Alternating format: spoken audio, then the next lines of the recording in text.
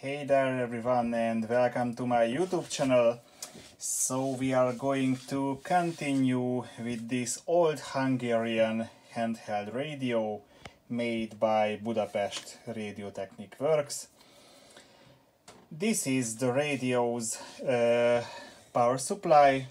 In the last video I have mentioned that this can be mounted on the wall or any vertical surface that's suitable for the user, and now we are going to look into detail how this power supply works and what's inside. On the outside you can see that here is a little box. It shapes a battery and you can put the radio here. This acts as a power supply connector for the radio, this and this point here. This is the mains power supply, and this lamp here indicates that the power supply is switched on. If it's on normally, then the lamp is lit. If the power supply is switched off, then it goes dark, like right now. I will turn off the other lamp and you can see it. Okay, so let's take a look on the bottom side. Well, first, before I start, I have to tell you that normally there is a bottom plate on the power supply, like this. But I have already removed it so you can see the inside of the power supply. This PCB board here is, well, it's pretty big compared to today's standards. And let's flip it over for a second. And if you take a look at the serial number here, it says 802430. The first two digits of the serial number represents the manufacture date. So 80 means 1980.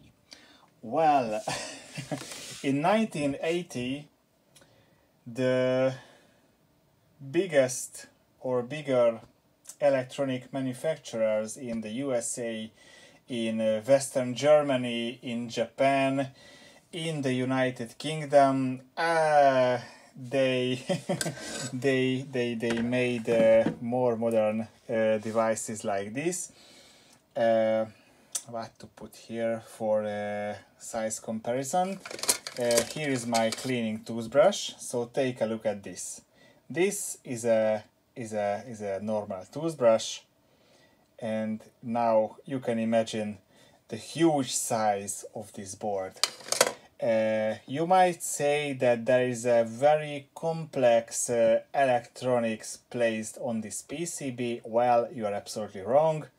It's not very complex. Let's flip it over and let's take a look at the parts placed on the PCB. Here is a Zener diode.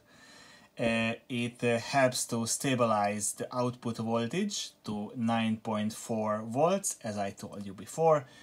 This pot here is used to adjust the output voltage. These capacitors here are filtering capacitors. These were already replaced by me. I will show you the original ones. 1 and 2. These were the original electrolytic capacitors. Both the capacitance value and the ESR value, these both were really bad. I've tested them with the proper instrument, so these capacitors had to be changed. These four diodes here form the bridge rectifier, and this is here. This is the main pass transistor.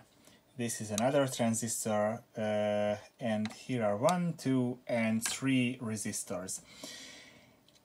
Let's go back to the manufacture date 1980, because the year is important because Budapest Radio Technique Works still used germanium semiconductors. This ASZ1015 pass transistor here and this smaller transistor here is a germanium type. Well, as far as I can remember, one of the biggest semiconductor manufacturer, Motorola, stopped using germanium type semiconductors at the end of the 1960s, in the maybe 1968, 69, I can't really remember, but this factory still used germanium transistors in this power supply. The main switch is located in there, and the mains transformer is located under here. I can't show you that because it is located in a very wrong place, but I will try to light a little bit. Yes, there it is the mains transformer. So, and don't forget the mainline fuse, it is very important. The output is connected by using these two wires, positive and the negative, here and here. It connects to the other side to the battery shaped little plastic box. Okay, now all the faulty capacitors are replaced. The next step will be to properly adjust the output voltage, and we can go live with testing the radio itself. Well folks, thank you for watching this video. If you found it interesting, please click a like, or you can watch my other videos as well. And that's it for now. Thank you guys and have a nice day. Bye bye.